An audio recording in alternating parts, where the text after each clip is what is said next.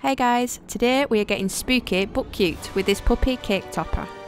To start, add a little tylo powder to your sugar paste, or use modelling paste if you prefer. Roll a ball into a cone shape between your hands in white. Pinch and tease the top of the cone into a slim neck and trim off the top.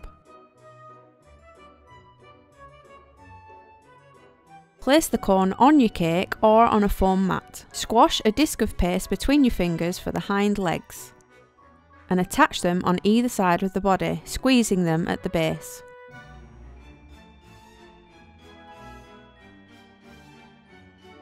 For the paws, roll small tic-tac shapes and mark in 2 slits with a scalpel. Squash down the back and slide it underneath the legs.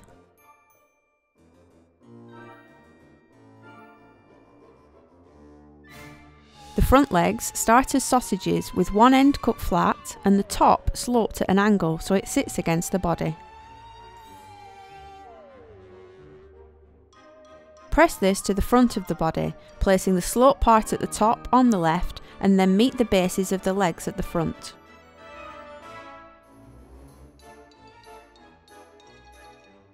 Add in some creases to the legs with the Dresden tool.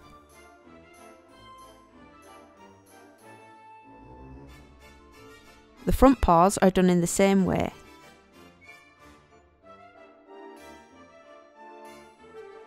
Trim down the neck, still leaving it a little long, and insert a cocktail stick down to hold the head. The head starts as a ball, and you just want to gently pinch to create a muzzle. Then push in with your finger above the muzzle for where the eyes will go.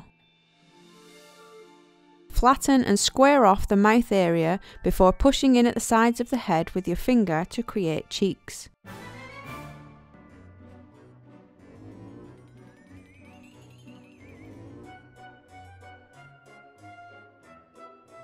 Gently tease and pull the cheeks out and up.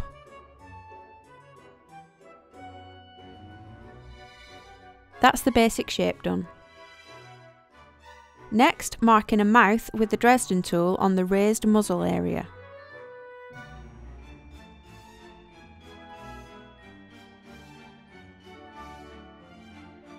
Gently pat below the line with your finger to accentuate the top lip line. Mark in eye sockets with the Dresden tool. Fill the holes with balls of white. Doing it this way helps with painting the outline later. Pat them down flat. Add in small balls of bluey purple paste and flatten them to the inner bottom corners.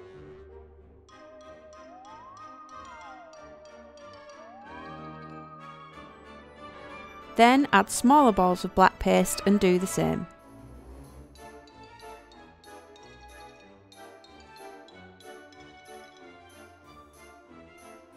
Small white balls create catchlights. With some blue colouring, I'm using Sugarflare's Royal Blue. Water it down into a light watercolour paint and just run it around the edges of the blue paste with a fine paintbrush.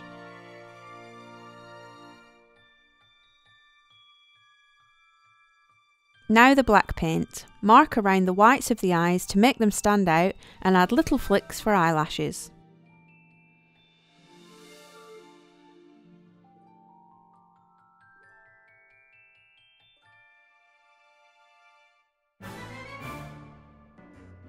Dampen the top of the neck and ease the head down, slightly tilting it to one side to add character. The nose is made with black paste gently squeezed into a triangle shape using both your thumbs and a finger. Add this to the muzzle and flatten it out to the size you want, using your Dresden tool to keep the shape. Add a tiny white tapered sausage to the nose for a shine.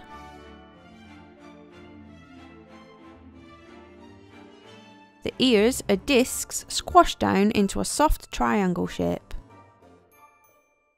And the same with the pink but smaller for the inside.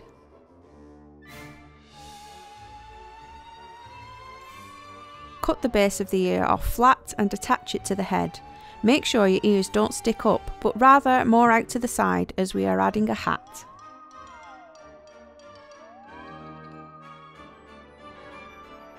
You can see that the top of the head and the ears are almost all one level. Cut out a circle of black with tylo added and stick it to the head with water. Bend the front of the hat down at one side, almost covering an eye, to make a cute oversized floppy look. The top of the hat is a cone of paste with the bottom chopped flat.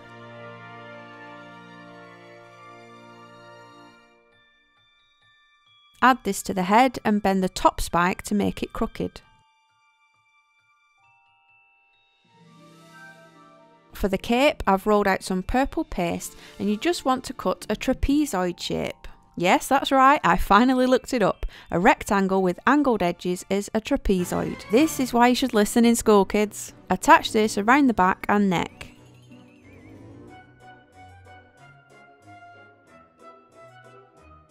Then for the collar, cut out whatever this shape is. It's an arched strip. And stick it around the neck, above your trapezoid.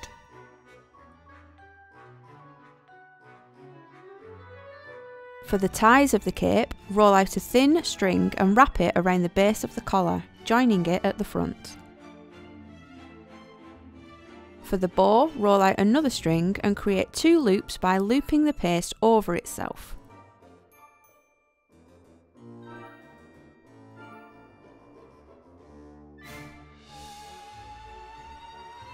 Press the middle to adhere it and cut the tails to the desired length. Attach this to the front of the cape and finish it off with a ball of paste for the knot.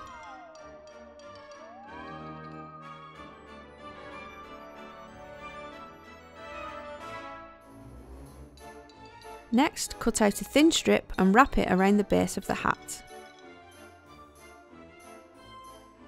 Now you could leave her like this or make her in a different colour, but we are going to add black spots with some black rainbow dust paint and a fine paintbrush. Everything I use is in the description box below.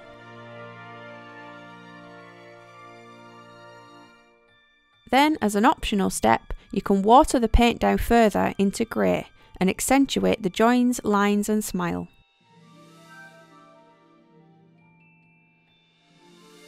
And that's it, all done.